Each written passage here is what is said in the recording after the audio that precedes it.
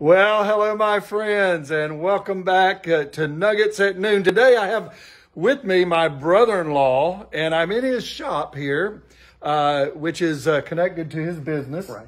And anyway, he's got a unique hobby, and it's a hobby of restoring old vehicles. And he is standing in front of one that he has been working on that happens to be for my sister Ginger. Greg, just tell me a little bit about what you do here and show me this vehicle and a little bit about it. Will you do that? Sure.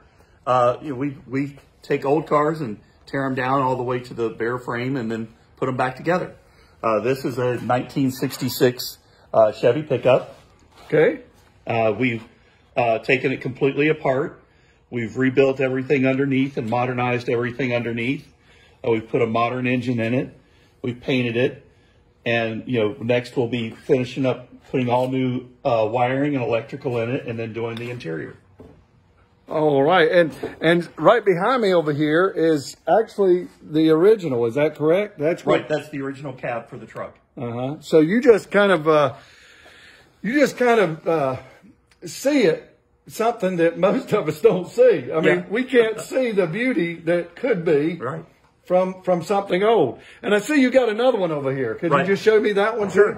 So let's walk over. We're going to walk over to this other one here and look at this other vehicle. You want to tell me what this one is? Sure. This is a 1979 Toyota Land Cruiser. Again, we went all the way and took it completely apart to the frame, rebuilt the suspension on it. We actually put a modern engine out of a Chevrolet pickup in it. With all the wiring and everything, redid all the wiring, and then did a new interior in it. Well, now, how long does it take you to do something like this? We've done them in as little as a year, and this one ended up, because of a bunch of things, ended up being 6 or 7 years. Oh, my goodness. Well, I think the thing that is interesting to me is the restoration process and how you take something that used to be and you make it new again, don't you? You know, I'm just reminded of the Bible in the scripture that says, if any man be in Christ, 2 Corinthians 5:17, I believe it is, if any man be in Christ, he becomes a new creation. All the old stuff's gone. It's passed away. Everything becomes new. And also in Joel, I believe it's chapter 2, verse 25, it says, I will restore that which the cankerworm has eaten. Mm-hmm. And it's really, amazing how Greg can vision something. It takes time now. And sometimes in our own life, there might be a process of restoration, but God will restore if we will allow him.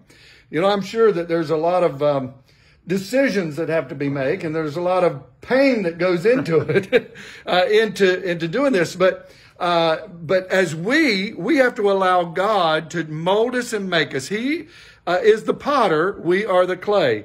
And he creates us, he restores. And some of you perhaps maybe you've lost something in your life. You once had something. You once had the joy of salvation or the peace of God. I can tell you, if you will allow God to take his hand and touch you once again, then he can restore that which that cankerworm, that which the rust has eaten away in your life. And so I encourage you, allow God to restore, allow God to make new in your life again. Greg, you're doing a great job here. Thank you. And I just hope my sister enjoys riding in that thing. We hope so too. Yeah, God bless you. We'll look forward to seeing you on Monday. Bye-bye.